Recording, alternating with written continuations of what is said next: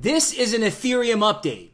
Not just any Ethereum chart update, the Ethereum chart update drawn by hand.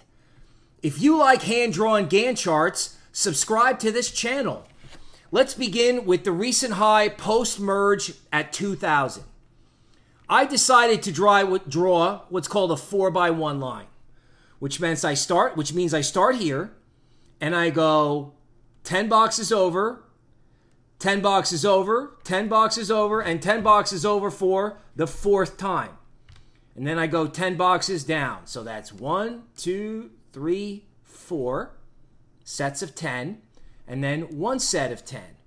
And then I connect right here, the high at 2000, with the bottom of the 4x1 line. And I draw it all the way out. And you're like, well, Bill, where does the line go? Well, it goes to where Ethereum is right now. It goes to 1300. Then I did something else. I started at 1600, the recent high, and I drew 10 boxes over, and then 10 boxes over again.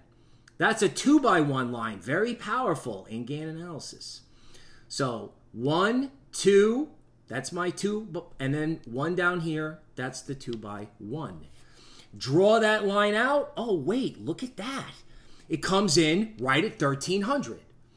So what do we do with this information? Well, this 4x1 line, if we go back, has been very, very important, right? This has resulted in resistance multiple times. There was a failure here before a big decline, so it didn't quite get there.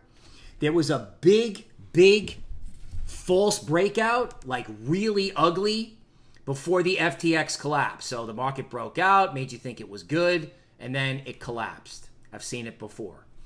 Okay.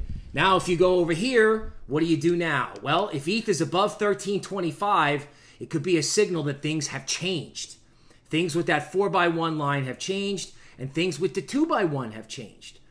Now, if it doesn't get above 1325, there could be another shoe to drop, FTX, etc. We're all familiar with that. And you know what? We're too familiar with that.